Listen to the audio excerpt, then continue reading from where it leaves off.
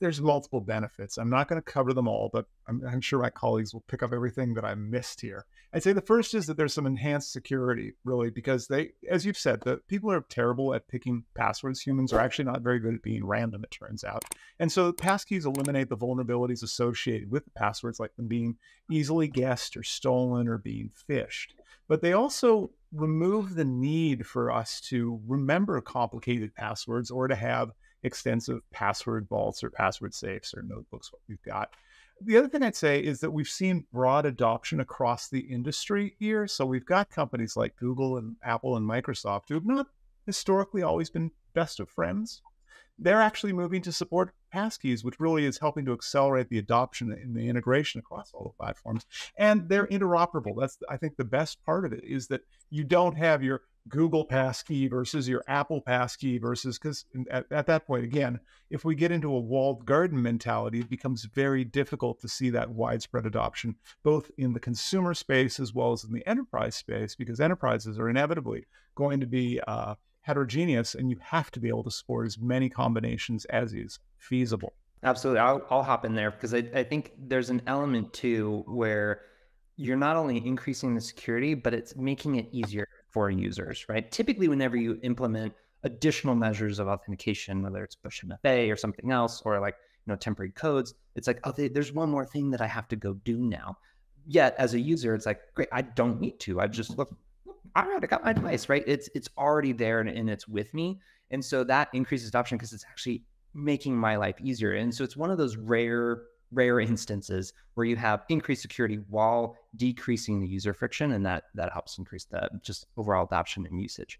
Yeah, I think that's not highlighted well enough for everybody. If you could tell a retailer, listen, I can take a whole step out of somebody buying something from you and make it much faster, they'll definitely say, I want to go do that. If you tell a bank, I can make it much more secure for all of your end users, right?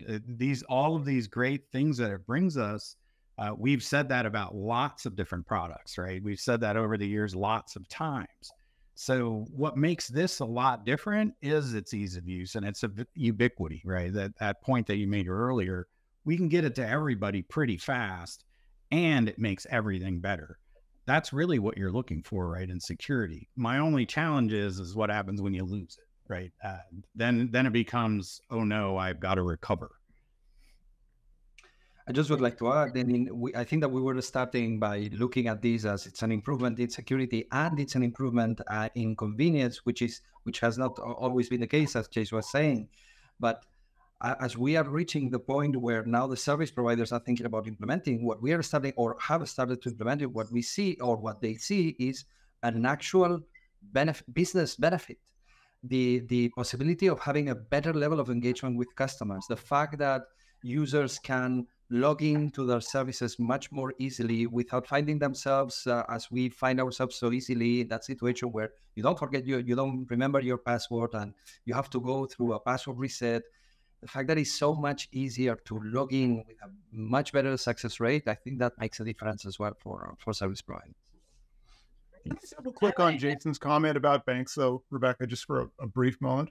So I think that there's a benefit, but it's not a widely accepted benefit here. And it comes down to risk, and it comes down to risk mitigation and risk management. And ultimately, when you think about banks adopting this, I want to separate this out. There's banks that are adopting this passkeys internally because it reduces the risks of a breach and they don't have to worry about the costs associated with the data breach. But that's for corporate employees and also for a lesser extent for contractors. But when it comes to actual consumers, I have a bank account at a credit union. I have a bank account at a major bank. I have an investment account. None of them support passkeys right now. And the reason that they don't, if you think of the way an executive is going to look at a corporate risk register, they're going to say, okay, internal data breach that shows we didn't have adequate security or responsible security or whatever we want to call it today, that's a problem. But if somebody's bank full on gets stolen, right? If somebody just yeets all of your money out, $250,000, insurance by FDIC. Now, is there going to probably be a lawsuit? Is there going to probably be some oversight? Yeah, but they have a compensating control right now.